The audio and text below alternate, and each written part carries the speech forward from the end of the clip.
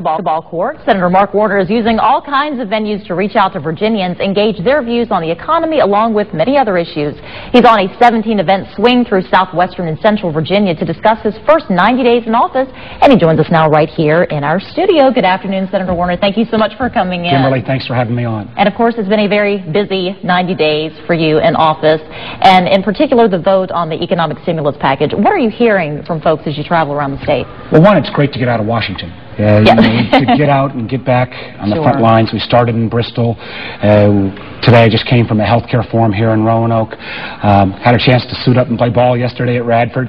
But what I'm hearing is a lot of concern, one, about where the economy's headed. And I personally believe the combined actions of the stimulus, trying to get the credit markets reopened with the banks, dealing with the housing foreclosure, we should see some of that positive activity of those actions hit by midsummer. And secondly, I'm hearing a lot of folks say, hey, are we in Southwest Virginia going to see some of the benefits? Right. Some of those benefits have already passed through in terms of not having cuts in K-12 education or cuts in our fire department or police department. They've supplemented state and local spending.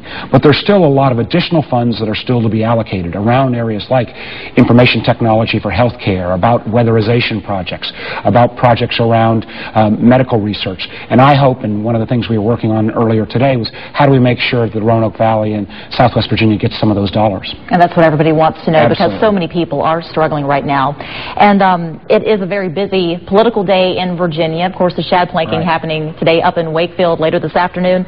There are 3 Democrats vying for governor this time around. Are you prepared to endorse any of them at this point? You know, Kimberly, I think we've got 3 strong candidates.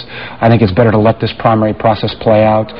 You know, as tough as things are in Virginia right now, we are still in a much better shape than almost any other state in the country. Our unemployment levels are a couple points lower than the national average. Our budget is in relatively good shape compared to other states who have lost their AAA bond rating a number of years ago. When I was governor, we were named the best managed state in the country, and we kept that AAA bond rating that's allowed us that good housekeeping seal of approval.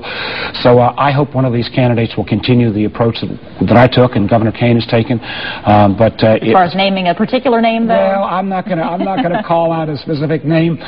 You know, I always recall the shad planking. It's an exciting day to, you know, hang out with a lot of folks, maybe drink a little beer and hear a few political speeches. I'm sure all the candidates will have a good time there today. And you got to have some fun yesterday up at Radford University. We have a little bit of video of that, I believe. You actually scored a few baskets. Oh, good. I hope you got the good part of the video. Right. The highlights there.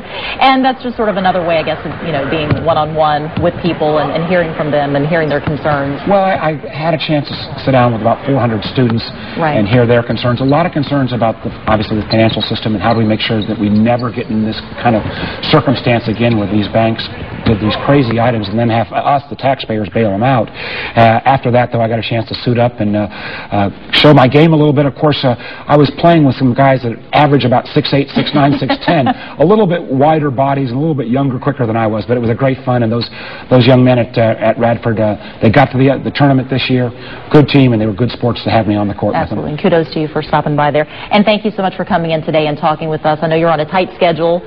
Thank you, Kimberly. Thanks for having me. Thank you. Take care. And coming up next...